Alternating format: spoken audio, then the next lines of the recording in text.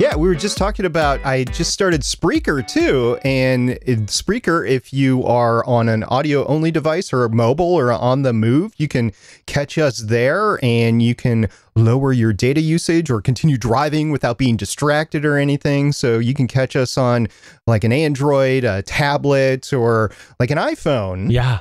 And we were talking about the fact that there was a brand new iPhone announced yesterday. It is exciting. It is new. It is fun. And it's magical. It's magical. And courageous too. That's right. I heard about that. All the courageous stuff. Yeah. God, geez. Got to be courageous to go wireless. Yeah. That was it's an interesting move, deciding to pull out the 3.5 millimeter on there. I just think of podcasters right away. That's my gut thought, and the impact. We should cover that actually on a future episode.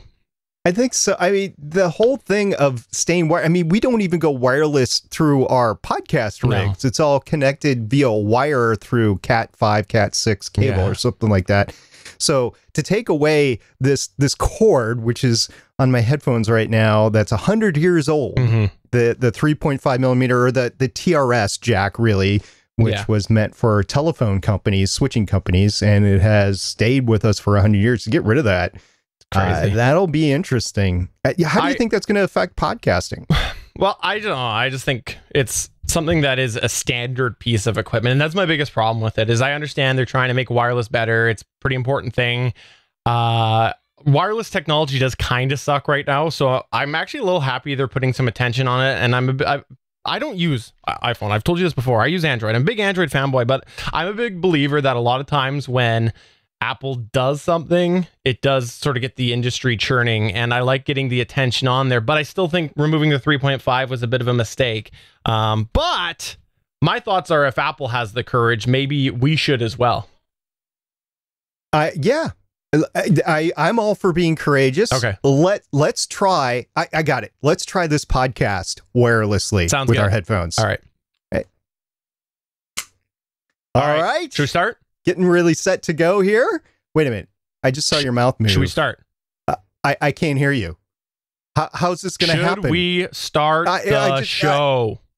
No, I can't hear you. This is not going to work. We need to connect it back up.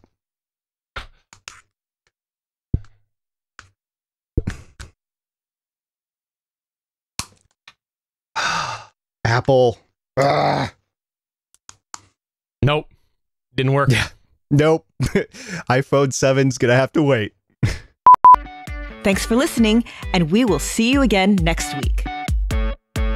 Well, thank you very much, live audience, for coming on by. We do greatly appreciate you coming to Geeks.live today. The full edited, fixing all those errors, all those kids screaming behind me. Michael Sprague or whoever it was that I commented was behind me earlier, whatever. Well, whoever I made a joke about, that'll all be removed in the post-production version going on Tuesday.